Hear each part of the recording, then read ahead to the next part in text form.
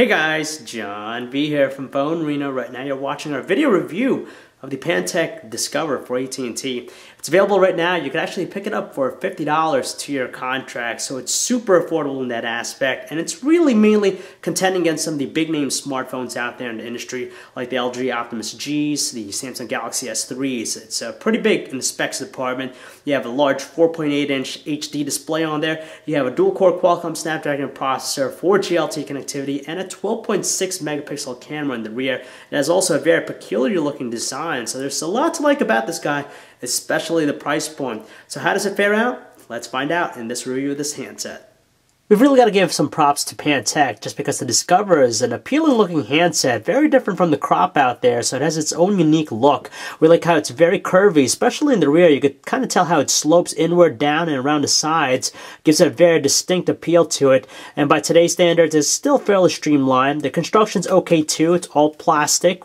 You have like a chrome trim around the sides, and the back cover has a very textured rubbery plastic surface to it, so it does a good job in terms of holding in the hand. It's still unwieldy though due to the sheer size of the display, but for the most part it's a refreshing design that we haven't seen from Pantech's camp. So with this beauty of a smartphone, you're also getting an equally attractive display. It's a 4.8-inch 720p LCD display, 720 by 1280 pixels, producing a pixel density of 306 pixels per inch, which is pretty good actually, especially noticeable in the web browser. When you're looking at it from a zoomed out view, we're able to still make out some fine text, even the tiniest of text more than legible. The LCD panel produces some very natural looking colors. The viewing angles, not the best out there. You can tell it kind of fades away, and its overall brightness output's not as strong as we'd like, so it's still kind of a little bit difficult to view in outdoor conditions, but we definitely like the detail with it.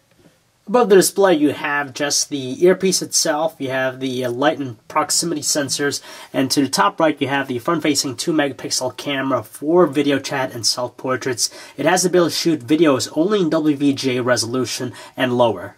Along the top edge you have the 3.5mm headset jack. You have a notch there to remove the back cover, and you have also a dedicated power button. It's a little bit offset from the middle.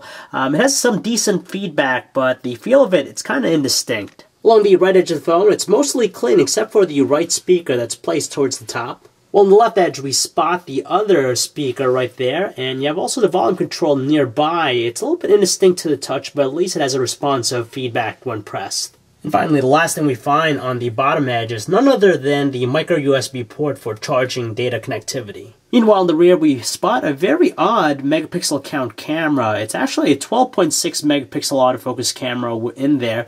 It has an LED flash and the ability to shoot 1080p videos. You also have another microphone right there as well. Yes, it could be a hassle at times, but in order to get access to its micro SD card slot, you got to remove the back cover. You gain access to that itself right there, but you still have to remove the 2100 milliamp hour battery, and nearby you have the nano SIM slot as well.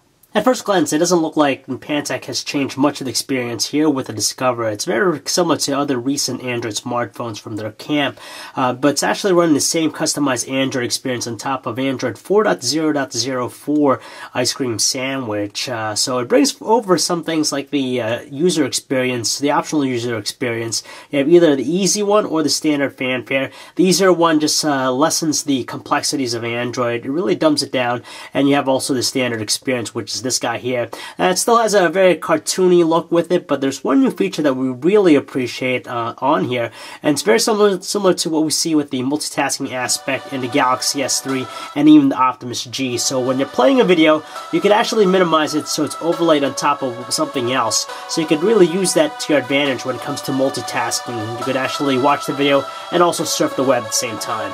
With the spacious confines of its large display, the typing experience isn't that bad at all. We definitely like the spacious layout it has to offer. Very responsive too, though it would have been nice to have some numbers and even some punctuation integrated with some of the buttons on the main layout, but instead you have to go to a secondary layout to gain access to that. Naturally, the web browsing experience on the Pantech Discover is pretty superb just because it features 4G LTE connectivity. If you're in an area that has it, you're going to get fast data speeds. And with its high-resolution display, it's very detailed, even with fine text. And you can tell with navigational controls and even its rendering, it's pretty much instantaneous. Well, there's nothing too flashy about the music player on the Discover. It's pretty generic with its presentation. You have the album cover, the on-screen controls and whatnot. And just like the video player, you can actually minimize this, so you have a mini player overlaid on top of whatever you're doing. As far as the audio quality with its 2 speakers, it's decent, but loudest volume setting, it tends to have a little bit of a strain coming out of it. For the most part, there's no issues when it comes to playing high-definition videos, except for the fact that its colors tend to be a little bit on the reserved side, so it doesn't have that attraction factor with it. But regardless of that, it still plays video smoothly, like the one we have here, which is encoded in DivX 1920 by 1080 resolution. In addition to that, it also supports other things like H.264, MPEG-4, and even Xvid.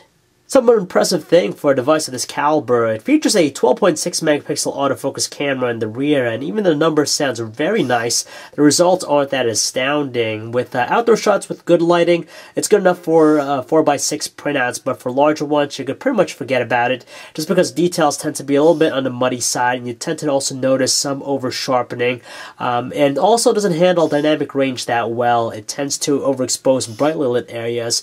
Meanwhile, lower lighting conditions, of course, the details kind of take a hit downwards. You notice more graininess, softer tones, and the colors are more subdued. And the flash is good only up to 5 feet away. Anything more than that, it proves to be ineffective.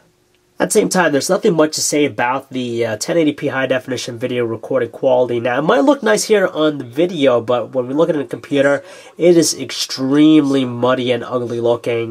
Details are pretty much out the door. It kind of reminds us of a cartoon, to tell you the truth. Details are pretty much drowned out. We do like the audio recording. It's clear, but there's a lot of artifacting going on when you're panning very quickly, but it does shoot at 29 frames per second. Call quality is pretty good for the most part. Voices on our end of the line is pretty much distinctive, but the earpiece itself, it's strong, but we tend to notice a little bit crackle at the loudest volume setting. On the other end of the line, callers didn't have any issues on their side, and when we switch to using a speakerphone, we gotta say it is extra loud, super loud in fact, and it does have a little bit of crackliness towards the loudest volume setting, but still more than audible. Luckily, we didn't experience any drop calls with the Pantech Discover, nor did we see any fluctuation with its signal strength. Now, we tested out the Pantech Discover mainly with HSP plus connectivity, and with its battery life out of its 2100 mAh battery, it's pretty much average. We easily managed to get through a solid day of normal usage, but at night, it's still something that you're going to require charging. But if you're in an area that has 4G LTE connectivity, you expect the battery drain to be significantly more. Seriously, folks, if you're strapped for cash and you still want a sweet Android-powered smartphone, you ought to look at the Pantech Discover just because there's a lot of value found with it, especially at $50 a 2-year contract. Now, it might not perform as handsomely compared to some of the other top-tier smartphones out there in the market, nor might have the feature set compared to them, but regardless of that, there's a good balance here. You have a nice HD display, 4G LTE connectivity, and one very appealing and stylish design that's very distinctive, so it has that going for it. So if you'd like to learn more about the Pantech Discover, guys, you can check out our website, PhoneArena.com. It's John V. Thanks for watching.